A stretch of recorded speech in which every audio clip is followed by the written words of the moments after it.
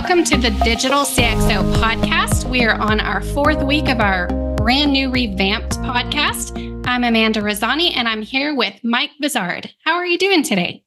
I'm doing great. Happy to see you as always. Same. So today we are going to cover several issues and topics surrounding digital transformation and innovation, and I'm going to take it over to Mike. All right. Well, we have a story up on Digital CxO talking about, technologies related to, say, like the Apple Vision Pro thing that just came out.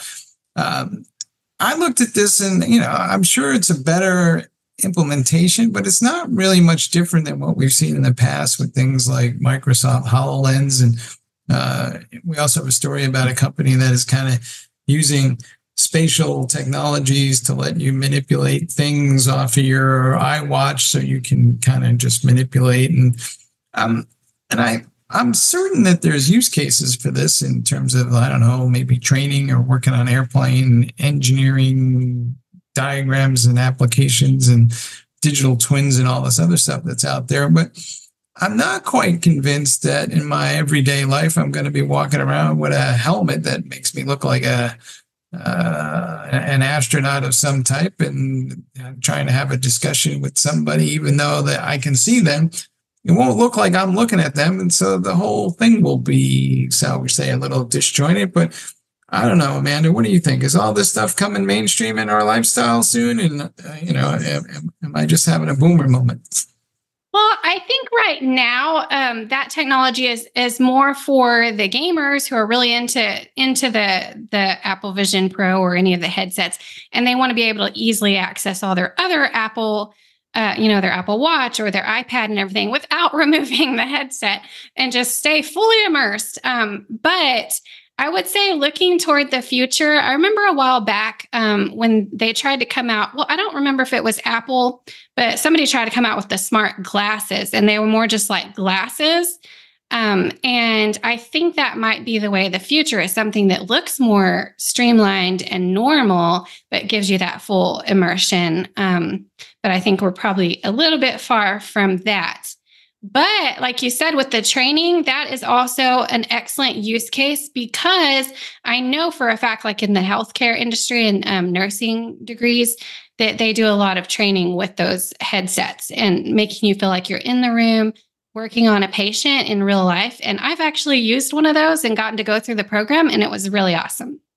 All right, that's cool. I'm a little suspicious of the teenagers with the gaming use case for the following reasons.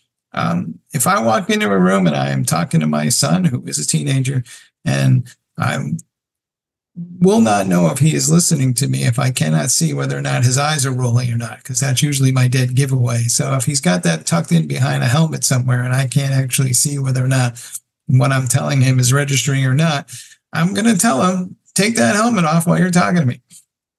Yeah, absolutely. I mean, it can get a little disturbing because it's very addicting, especially with the teenagers and the younger kids. All this immersion is becoming hours on end of gaming and playtime. And how do we get them back outside and doing other activities?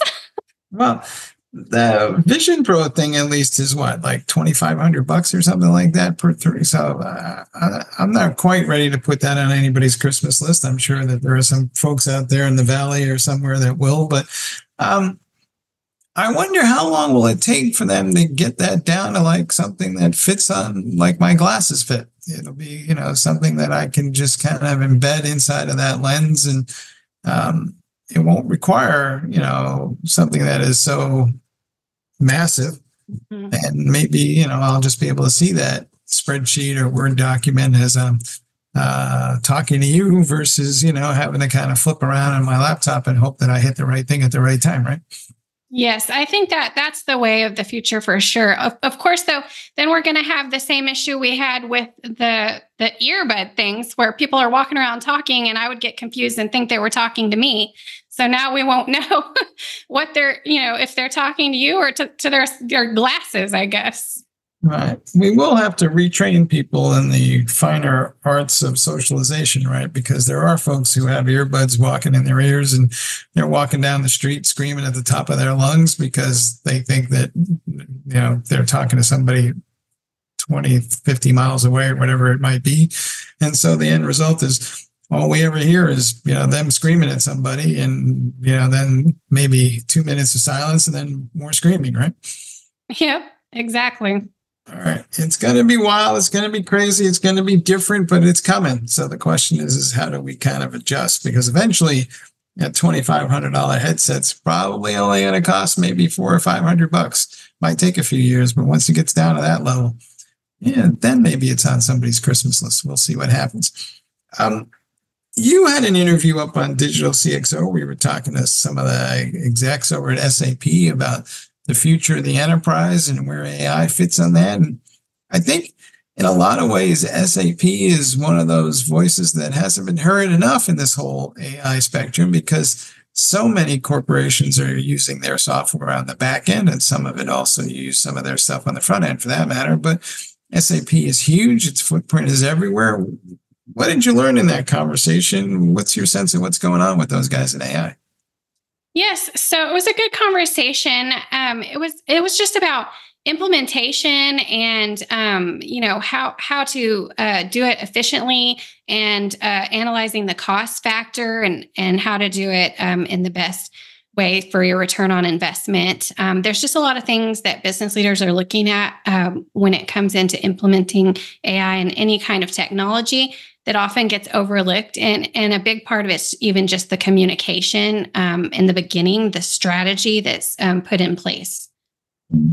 In the context of digital transformation, SAP's been somewhat interesting because they always claim that the back-end apps that you today have will continue to evolve, and that's how you drive digital transformation. And yet we've seen lots of people building custom software that using low code, especially to drive various digital transformation initiatives. And ultimately, those things connect using APIs and maybe connectors or whatever else is going on to drive some sort of process. And as you well know, and so does every other digital CxO, it can be a hit or miss process. But do you think digital CxOs are thinking through the AI implications? Because theoretically, every back-end business process has some sort of AI agent performing some sort of task. And then there's front-end ones that do something else. And all these things have to come together. And then eventually they're going to have to interact with applications that have their own AI agents from somewhere else. And we might have a scenario where, I'm using an application to buy something and you're using SAP to sell me something, and our AI agents and bots will just fight it out till the point where, we got a zero-sum game. I'm not sure how that's going to play out. But I feel like digital CxOs need to sit down for a minute and think through this AI stuff because it's going to be everywhere, but I'm not sure they're doing that yet. Yeah, they really need to realize what is the purpose, what are their needs, and then choose the right tools. And because it can become a whole lot of tools, like you said, really quickly. And there's so many different tools and so many different applications doing so many different things.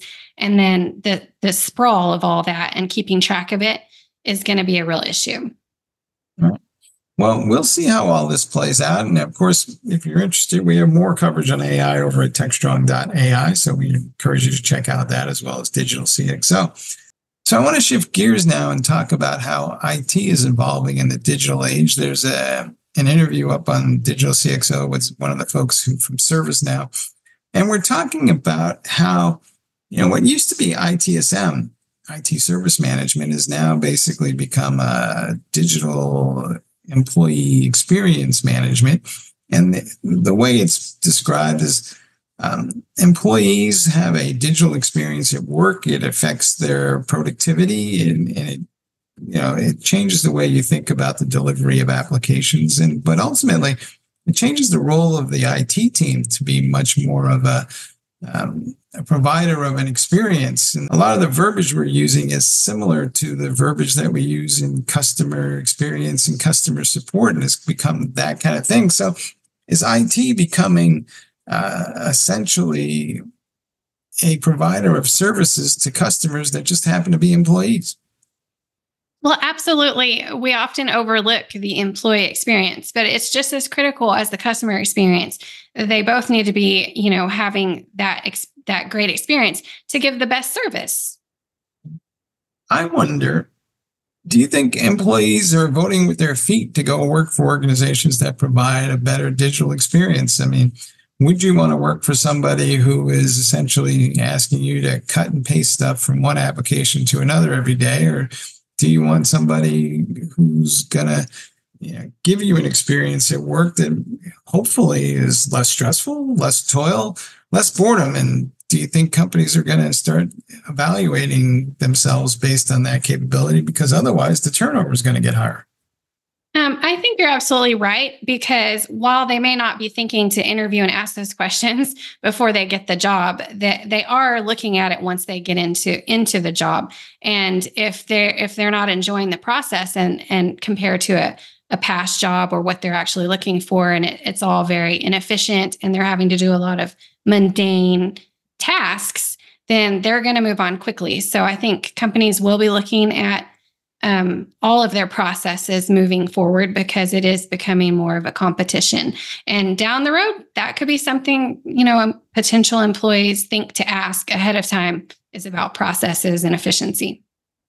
Do you think our friends in IT get that? And I'm asking the question because they have a reputation for not really being the most sensitive souls in the world when it comes to the employee experience. They're basically, sometimes they're of the mindset that said, this is how the software works and you should adjust to it. And I think what we're moving to is perhaps the software and the systems need to adjust more to the employees. Absolutely. And I think that I always say it comes down to communication, and it's very key in anything, in any field, is communicating what do the employees need, what's going to improve processes, what's going to make all the employees more efficient and want to stay there.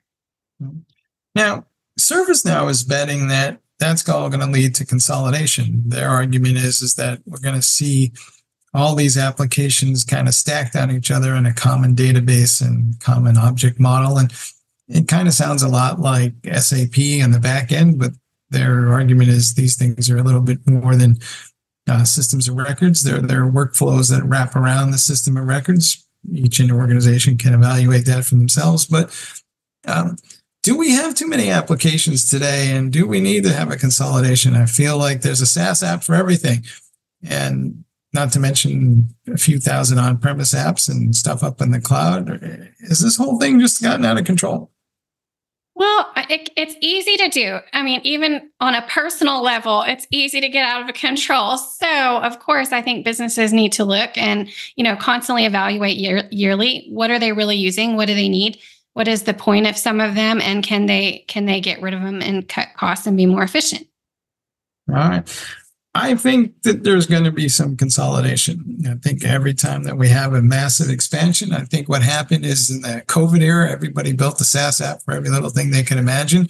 And now everybody's coming back to work and saying, none of these things are integrated with each other. And it's kind of painful to work through these things. So I think, especially if the economy becomes more challenging, there's going to be, companies are going to run out of funding in the first place. Second place is, organizations are going to say, hey, there's just too many vendors involved in this process and we need to consolidate the number of vendors. So that may play to the strengths of whether it's ServiceNow or SAP, as we were talking about earlier, or Microsoft for that matter.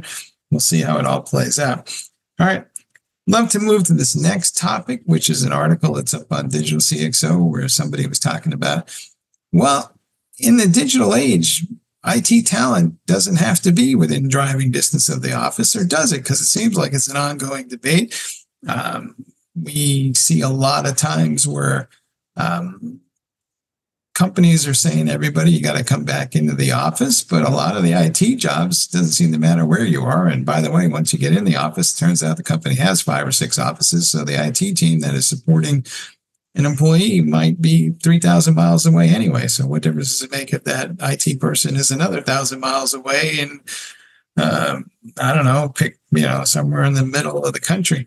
And I know we talked about this a little bit over on techstrong.ai with Cisco. And it was the same conversation about, are you being short-sighted as a company because you're not taking advantage of all the talent that's out there? You're kind of limiting yourself to what's ever within a 2-hour commute. And, those people don't really enjoy that sense of being forced into the office anyway. So what's your take on what's going on here? Absolutely. So companies really are short-sighting themselves if they're just looking for people within the vicinity because, they have the whole world at this point at their fingertips to find the real talent that they're looking for with the skill set that they need. And the survey showed that over half of employees at this point would prefer to work remotely, whereas only 3% want to work back in the office. So if you want the best work being done, you should go with where the employees are the happiest and most comfortable and producing the better work. Is some of this issue about pushing folks back to the office simply about the managers there don't know how to cope with a distributed workforce and or a workforce where people are not in their immediate presence all the time? And you hear them complain about there's a lack of innovation because we're not all in the same room talking about stuff, or is it just simply they don't know how to keep track of productivity. So all they can think about is, somebody showed up for 9:15 and they went home at 5 and hopefully, X amount of paperwork was processed. And it's just too old school thinking. I'm sure it definitely is. And I'm sure that many business leaders are uncomfortable and don't know the solution. But with a little bit of innovation in this day and age, it is very simple to bring everyone together, even from however far away they are. There's just so many different ways to do so. And maybe it does require certain jobs might, require a meeting once a year or something where you can bring everybody together and do all those things that you felt you needed to do in person. But for the remainder of the time, you should really be able to work from anywhere. I'm looking forward to that Harvard Business School study that looks at the productivity and the revenues of organizations and which ones had hired people wherever they could find the best talent versus those that first forced everybody back into an office, and to see what the implications of that are. I think there's a lot of people who in the COVID era moved to some idyllic location that they liked and thought they were going to be working remotely forever, and they're gotten a rude notice from their boss saying, hey, you need to move back or you're fired. I think there's a lot of talent out there that can be had as a result. Of course, there's a lot of layoffs in the tech sector these days, but if you look at other vertical industries, hey, things are going gangbusters and there's a lot of demand for talent out there. So I would not necessarily expect that, despite everybody saying we're moving everybody back to the office, I think on a practical level, people are going to be working from home. I mean, I don't know anybody, even if they're in the office, who works 9 to 5 anyway. I mean, especially in certain classes of jobs. So I think there's more sound and fury here than reality. The reality is going to be, to your point, we're going to have a hybrid work style. And some days you're going to be working at 7 o'clock at night to make up for something you had to do for the family at 2 o'clock in the afternoon. It's part and parcel of the lifestyle now, right? Yeah, absolutely. Because I think whereas they might say everybody has to come back to the office, they might rewind when nobody does go back to the office and they just refuse. Because I think, unfortunately or fortunately, I would say, people have seen, that they can do better if the best work from where they're most comfortable. And they can do it when they want to, morning, night, around their schedules. And they're realizing that they were wasting a lot of hours when they were in the office, pretending to be busy or just finding things to do and not really being efficient. So I think it's going to be hard to pull people back, even if they say they are. All right. Full disclosure, TechStrong is based in Boca Raton, where I am, and Amanda's in Texas, and it works out just fine. All right. I do want to shift to something a little more fun. There's a story up on the site written by a guy named Frank Vizard. Yes, he is a relation. And it's about a basketball that was created using 3D techniques and has all kinds of interesting holes and ridges in it as a result. We had for the low price of, I think, what was it, $2,400, $2,500? And now, if you've gone to this sporting goods store anytime lately, I think a basketball's cost somewhere about $25 to $30 these days. So what is your sense of what's going on with 3D printing in general? It feels like we make a lot of really expensive things here because we haven't figured out how to do this at scale. And there was a time there when 3D printing was going to, transform manufacturing. And basically it looks to me like, we're making high-end gifts. Well, I think the goal right now with the basketball and maybe with a lot of 3D technology is more for, the big teams, hoping that some big teams catch on with this.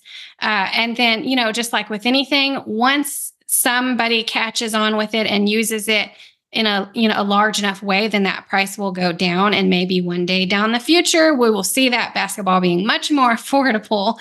But right now, I think it's more of a novelty and more of something for, professional teams, and because 3D printing can be pretty expensive. But once it can be mass produced, that price will go down. I'd be terrified to bring that ball to a playground in New York because I'd be like, the first minute it got a scuff on it, I'd be like, that was a $300 scuff. So yeah. I think it's kind of silly. And most important thing is to remember the joy of playing sports in the first place. And it's not about the basketball or the sneakers or anything else. All right, man, that's all we got. Want to close us out? Yes. Well, I want to thank our audience for being here today, and stay tuned next week. We're going to do this podcast on a weekly cadence and bring you all the latest in digital transformation and innovation. Thanks, all Mike. Right. Thank you all. And of course, we talked about basketball, so, you have to make a reference to that, Michael Jordan quote, I think it is, the shot you're always going to miss is the one you never take, right? Hey, thanks everybody. Take care.